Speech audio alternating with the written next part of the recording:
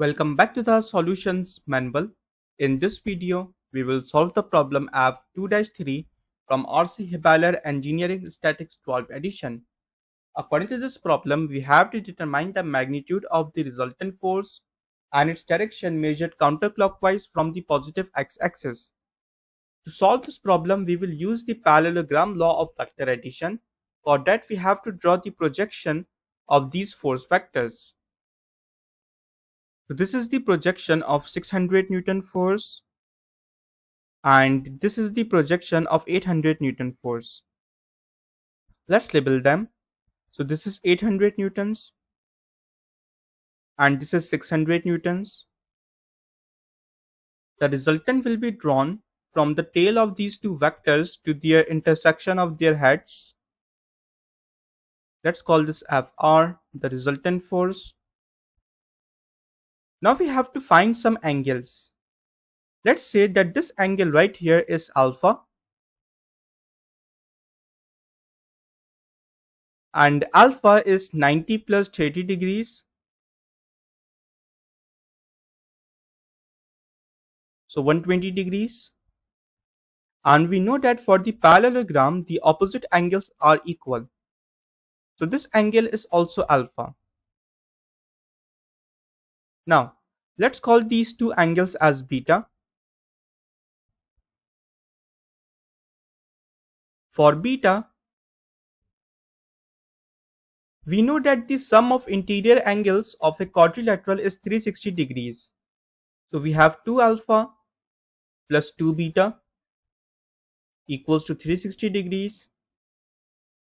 So 2 into 120 degrees because alpha is 120 degrees plus 2 beta equals to 360 degrees. So from here angle beta comes out to be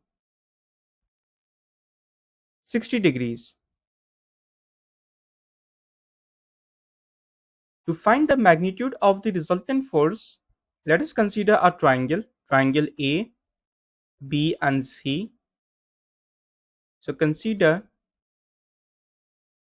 triangle A, B and C and we will use the cosine rule.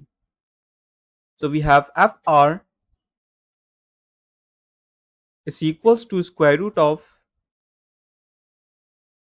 600 square plus 800 square minus 2 into 600 into 800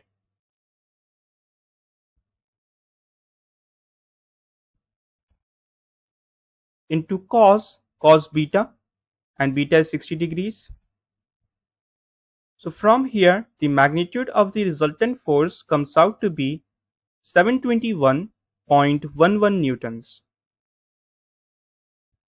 So this is our first answer. Now we have to find the direction of the resultant force measured counterclockwise from the positive x-axis. So we have to find this angle actually. Let's call this theta.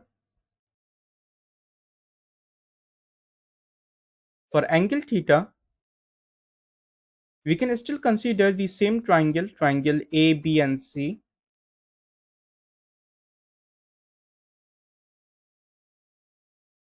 And we will use the sine law here. So we have sine 30 plus theta over the opposite side, which is 800 newtons, equals to, let's say, sine beta over the opposite side, which is the resultant force Fr. So if we substitute the known values, we would have sine 30 plus theta over 800 is equals to sine beta, and beta is 60 degrees. So sine 60 divided by the resultant force, and the resultant force is 721.11 newtons. So upon further simplification, we have sine 30 plus theta equals to 0.961. And if you take the sine inverse of this value, then we would have 30 plus theta equals to 73.9 degrees. And from here, theta comes out to be 73.9 minus 30 degrees. So angle theta comes out to be 43.9 degrees. So this is our second answer. So this is it for this problem. I hope you would find this video helpful. If you do, please make sure to subscribe to this channel and also turn on the bell icon for the daily updates. And if you have any questions or any doubts, then feel free to ask in the comment section and I will try to answer them as soon as possible. Thank you.